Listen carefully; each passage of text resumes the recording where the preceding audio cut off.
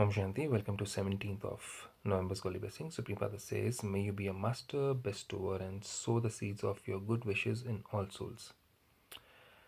God says, do not wait for the fruit, but continue to sow the seeds of your good wishes in every soul. So do not wait for any kind of physical appraisal or non-physical appraisal like name, fame, and any kind of praises.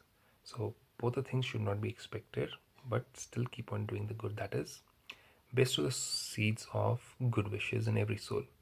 All souls definitely have to awaken at the right time, whether they listen to you now or they don't. The right time will come.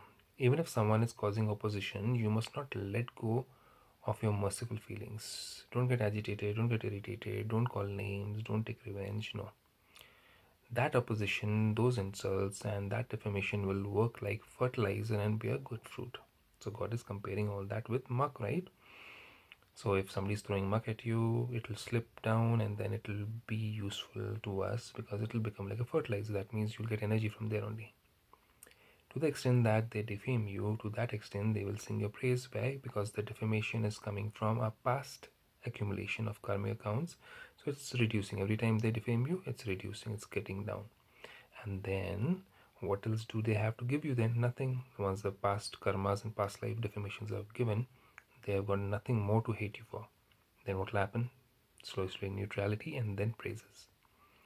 To the extent that they defame you, to that extent they will sing your praise, and this is why you as a master bestower must continue to bestow good wishes on excuse me, on every soul through your attitude. Vibrations means your thoughts and words. To do that is a great achievement, and if you can do this over a period of time, you'll be a very light-hearted and light-minded soul. Om Shanti.